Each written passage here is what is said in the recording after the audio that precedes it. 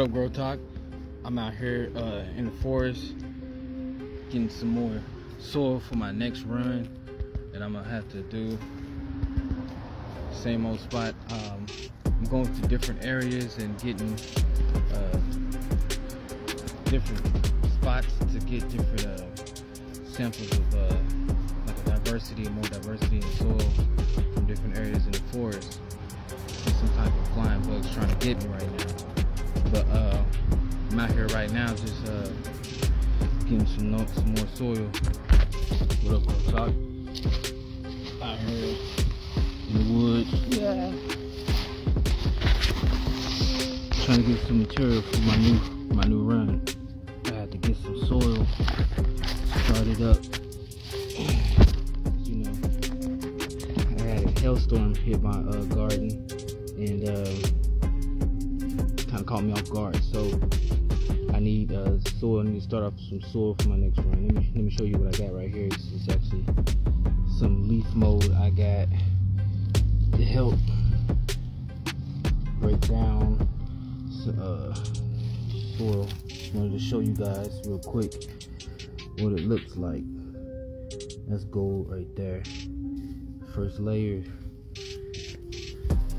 I'm just out here getting the materials that I need right now. Since I'm an organic grower, I utilize nature a lot.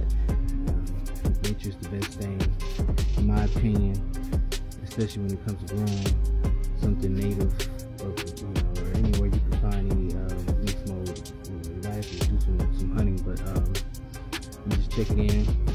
Check the next video for more information. What up, Grow Talk? I'm up here to show you what I like to call a piece of crust. You want to see the piece of crust? I'm going to show you the piece of crust. This right here is piece of crust. See what I'm saying? This is leaf mold, where you want to take, find a piece of crust like this. Take the top layers of the soil, just only the crust for now. I mean, you can take whatever you want, but for me, I'm just gonna take the crust, which I call piece of crust, and I'm getting a whole bag of it. I'm just taking it. See right there? It'll be a good area. You can tell that it's lifting, and a little bit of hazel white. That's probably a good chance that that's a piece of crust down there of leaf mold.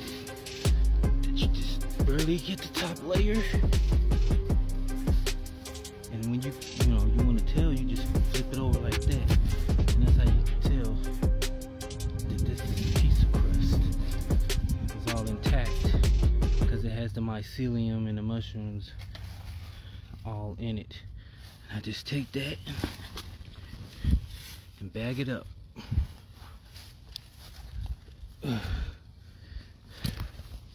Check the next video for more information. Thanks for watching.